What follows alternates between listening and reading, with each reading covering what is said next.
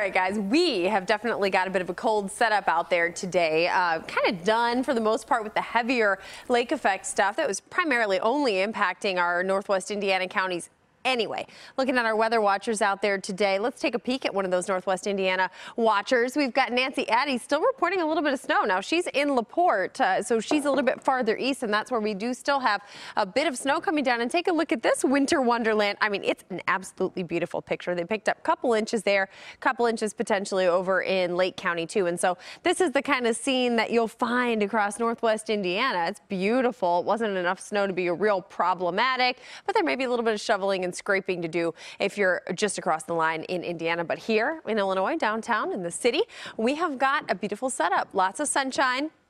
Doesn't make it warm, though. In fact, it is quite cold out there. We're looking live out at a very chilly but sunny day for us. That's, I guess, the one redeeming feature to the day. The sun came up this morning. Right at about 7:10, and we'll set a little bit later on today at about 4:20, and that gives us a day length today of 9 hours and 9 minutes. So it's getting shorter and shorter. The shortest day of the year, though, 9 hours and 7 minutes. We're not quite there yet. Just a few days off, though. Really, the shortest day of the year, kind of surrounding the winter solstice, and that happens on the 21st. So we're nearly there.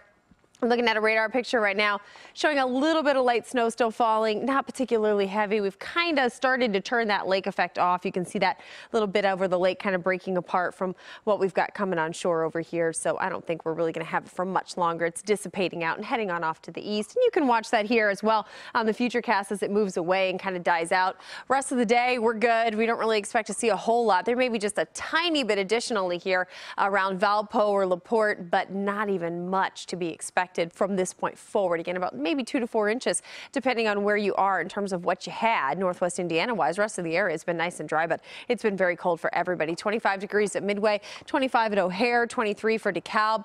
Looking at the wind chill has been pretty bad too. We had some negative numbers this morning. At least we're out of that, but we're just in the teens for how it feels out there.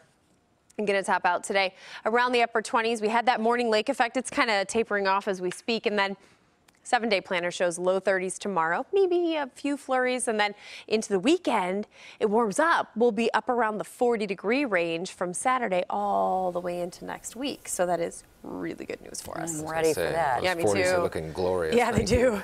Thanks, Megan.